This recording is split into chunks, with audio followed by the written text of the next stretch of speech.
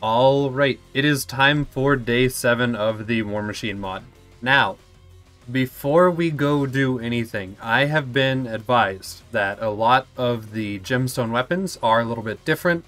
So I went ahead and looked at this weapon document that they have here, and we're going to go through and see if we have anything that really interests us. So first off, the Vladov assault rifles, if they are gemstone, shoot a bunch of extra pellets, so it's like a shotgun in the form of an assault rifle, so that could be pretty cool. I have noticed that the banded SMGs have a note that say they're like AA cannons, and they consume 8 ammo per shot, so we're gonna have to test that.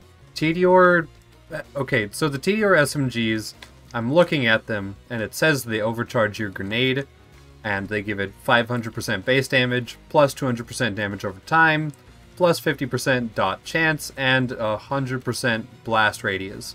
Now, that would be super cool, but with our class mod, which gives us 3,908% melee damage, plus the rapier, which basically doubles or triples that in some situations, we can get more damage for our grenades just by holding the rapier, because a ninth of our melee damage is transferred over to status effect damage.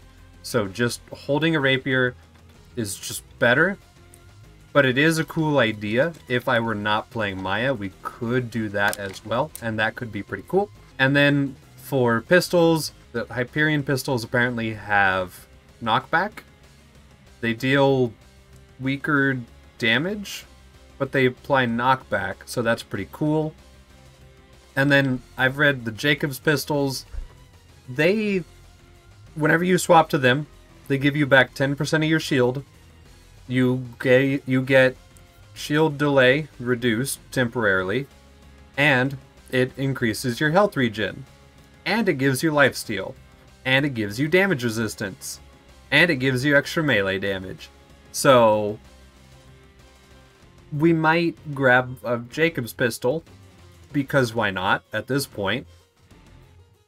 And then if we go down here to shotguns, all of the bandit shotguns are like sledges, so you don't even need it to be legendary for it to have the sledges effect now, which is pretty cool.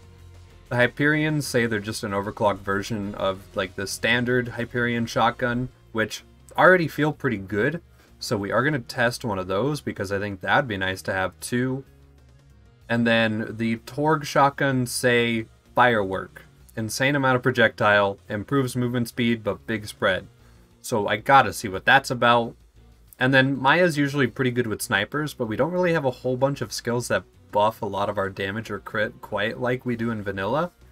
But all gemstone snipers do have a passive 50% crit damage bonus. So surely, even without some of our skills and with some of our newer skills, this should be good.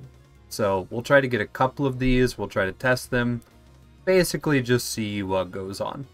All of those gemstone ideas in mind, we do need to go ahead and farm up some iridium.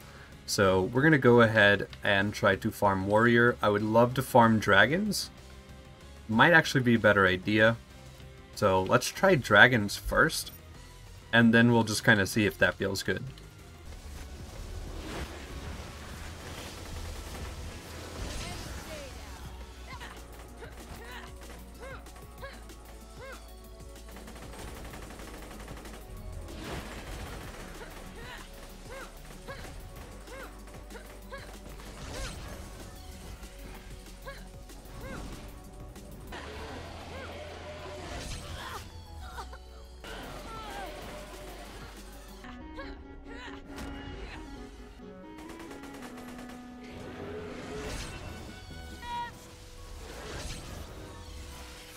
Okay, so we've got a little over 200 iridium, and I think the best way to go about this is to set our game to read-only mode, farm up a gemstone item, and then go throw it in Claptrap Stash, and then basically just reload the character. And that'll just save us a lot of time on farming iridium, because, I mean, we can just melt these dragons no problem anyway. We did that in the matter of not very long, maybe like 5 minutes, and we killed them 3 times. Okay, so we've gotten an E-Tech pistol. So this one is Hyperion, and as such, yep, it applies knockback. Also, that feels pretty strong. It might be because of our damage over time buffs. As a matter of fact, I think that's exactly what it is. But it feels pretty strong, and I like that. We got another one, so this one is a Dahl SMG. And if we go over here and check the funny little notes, it says that it is extremely good for close quarters combat. No burst fire, higher damage with better fire rate, but higher recoil compared to standard version. Okay, so let's just go ahead and throw that on. Seems really rapid, really fast. Most of our stuff is tuned towards elements, and also phase lock kind of just does phase lock stuff. But I could definitely see the appeal if it is just a higher fire rate, higher damage version of the normal SMG. It should be good. And then we do have a Jacobs pistol right here. And I'm really, really curious about this. Its base damage is lower, which it says it was going to be. But it is supposed to give you that instant shield. It's supposed to reduce your shield recharge delay and give you some damage reduction. So yeah, every time I'm equipping it, it is in fact giving me back shield. You can't be like too fast with it, but maybe you could just juggle between two of these if you really needed to or wanted to for some reason. And then it does provide lifesteal, I believe. Yeah, so that did give me my health back.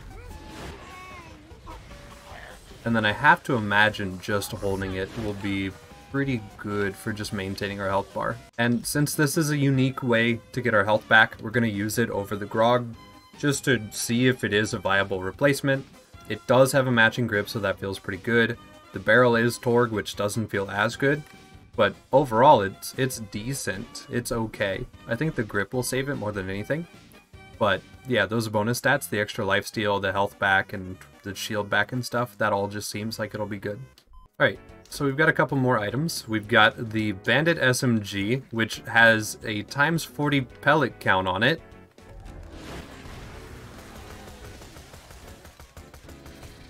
Wow, that is causing my game to freak out for a second. Okay, hold up. Oh, it's freaking out because I'm getting a lot of stacks really fast from my skill. That's what it is. Okay, yeah. So every time we shoot this thing, we do get 40 stacks of our skill. It consumes 8 ammo per shot. Might be a good little stacking gun as well. It definitely does some damage too, so that's not like, I'm not going to ignore that. That's also really good on it. But look at how fast we stack.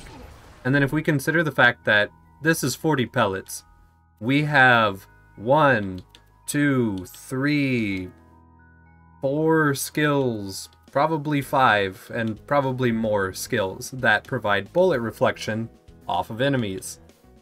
So we could just almost always chain bullets. We get times 40 on this. As a matter of fact, I might just keep it because that sounds hilarious. We'll just see how that does. And then we've got a Torgue shotgun here. This is supposed to just have a really high pellet count at a reduced accuracy, and it does. It's times 25. I'm sure if this were a like larger barrel, like if it were a Torgue barrel, it'd probably be like closer to 40 something. But yeah, that's a lot.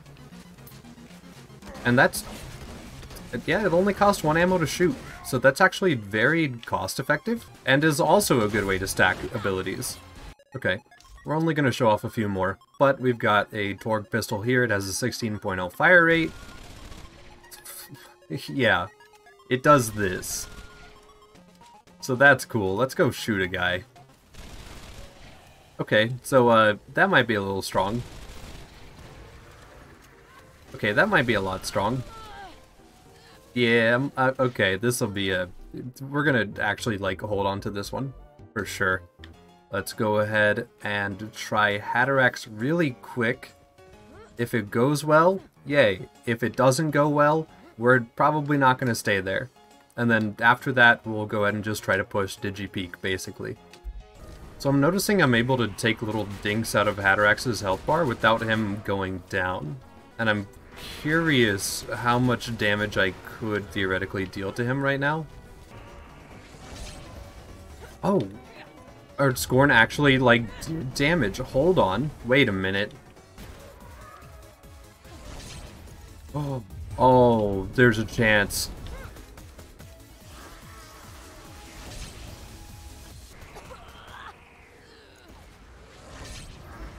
Okay.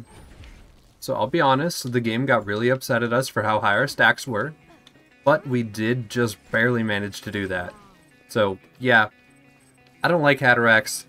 I'm really bad at his fight. I know that his fight is pretty brain dead, but since we can't slag him or anything with this mod, it does make it a little bit more awkward. But, Scorn. And that's gonna get nerfed, so if you want to do this fight in the future, you will have to use like a B shield and probably get a Lady Fist and go for crits and basically the normal Hatterax stuff. But, Scorn. So yeah, since we got that done, I think we can go ahead and try to get our Rough Rider, and then it's pretty much just peak time. And Rough Rider. Ooh, it's got a Mollyvon part even. Okay, so we're going from 72k extra health to 102k extra health. So that's pretty nice. That's a decent little bump there. We lose out on the increased S effect damage and reduced elemental impact defense of enemies, but we get that extra health, we get that damage resistance. It would work better with emergency circumstance, so we could throw out more Scorns more often if we wanted to. And it could just make for a fun little build. So let's go ahead and get into peak. The first couple levels are always free, once again. I always say that every single time I do peak. And then after a while it'll start to get really grindy, and it's gonna get annoying. But that's a vanilla problem.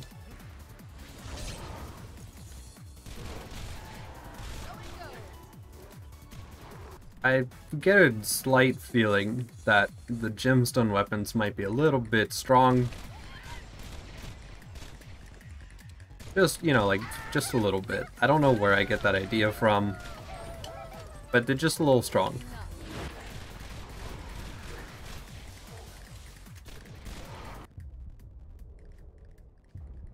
Okay, so that's interfacer damage.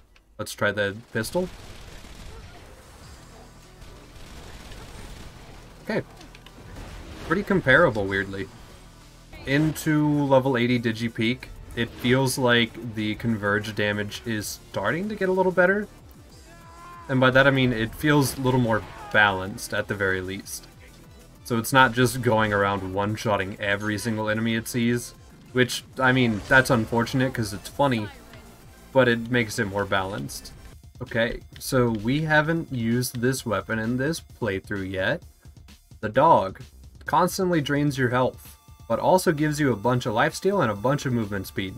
Also, the projectiles are slower on it, but if we hold it, yeah, you can see we start to lose a little bit of health. But we do get some pretty nice lifesteal. I don't think we're going to be able to see it too much since we do stack our max health so high so fast. But it was really nice on the Axton, and it would definitely help if it did have an element to it.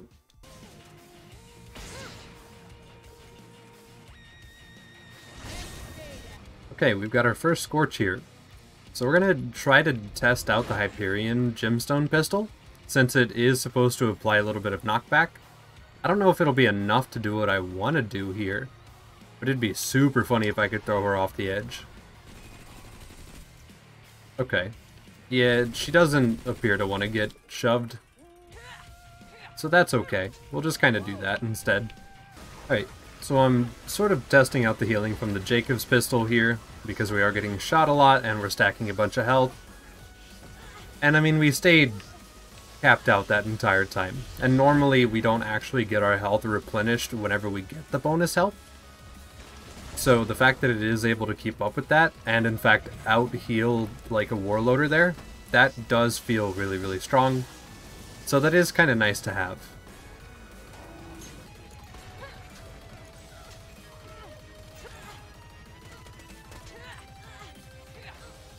Right, cool. OP2. Okay, so I found a weird little combo, and I'm not sure if it works exactly how I think it does, but this Slaga has a melee attachment on it, and it does provide the purple damage over time effect on it. So, that paired with the Iridium Sanction skill, paired with the fact that it actually deals more damage per piece of Iridium you have, means that we can use this to close the gap and keep our lifesteal up, and then we can just use it to start stabbing people too. So that is pretty fun that I can use it that way, and I do like that.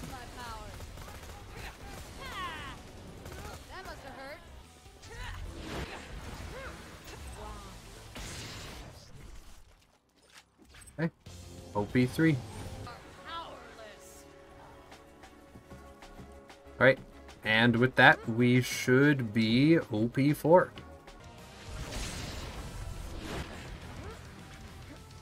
OP5. Yeah, I guess it's time for our first binary. I kind of don't know why. I thought it was the next OP level. But we are totally down with this. We can definitely do this, I think. I'm going to try to just scorn him, though, realistically. Throw a couple pandemics out. Shoot wildly around a corner. Swap to heal. And we're just gonna wait until we hear him, like, you know, ramp down. Kinda like that. It went right through. He did not care. He didn't care a little bit. Alright, that's a little scary. Okay, let's try it again. Okay, not bad. Alright, cool. OP6 unlocked. Getting a little more sketchy. Ooh, we got the Storm. The Storm could be pretty interesting on this character. It does basically act the same. I think it just spawns more pellets, and it does have that initial little AoE thing. So, pretty much it's normal. But it'll apply a lot of shock dots to people. We love shock dots. And also it'll give us a bunch of stacks of agony too. So I think we're going to try to squeeze out one more OP level today. But it's getting to be a little bit of a grind. Okay, so how is this? Honestly, I wasn't expecting much from the Storm, It's not terrible for stacking. I mean, the damage isn't great, but that was also a spider tank. Let's try, like, just a generic mob soon. Okay, honestly, not terrible. This kinda works.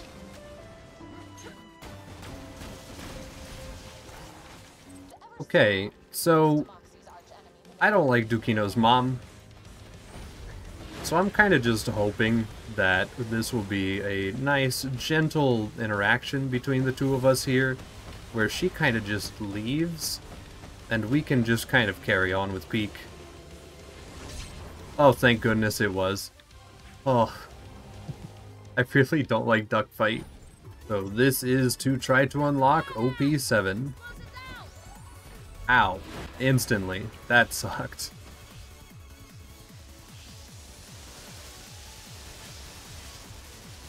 Okay, and he's just gone. Thank goodness. Okay, so yeah, we hit OP7. This has been a little bit of a grind, but that's just how DigiPeak is, unfortunately. We can go ahead and, like, check the loot real quick, I guess. We got a Psycho Comm and other sledges that we'll never use. Gunnerang we'll never use. We might use the sniper shotgun. And then I think that's it. Everything else... okay, hold on. There's a Storm there and a Maggie there. So, yeah, I mean, that's pretty much it. The Hatterax fight way earlier today went a lot better than I expected it to, so that was super cool.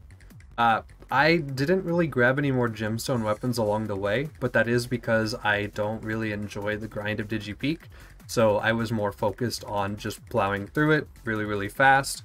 I will say, Scorn obviously is still too OP with the Legendary Binder Comm, so it makes sense that that got nerfed or is getting nerfed, and... yeah, overall, not a bad day. We've got 3 more OP levels, and then we'll probably do a little bit of build speculation, and then we'll probably play around at OP 10 and just see what everything feels like. So, yeah, that does it for today. Day 7.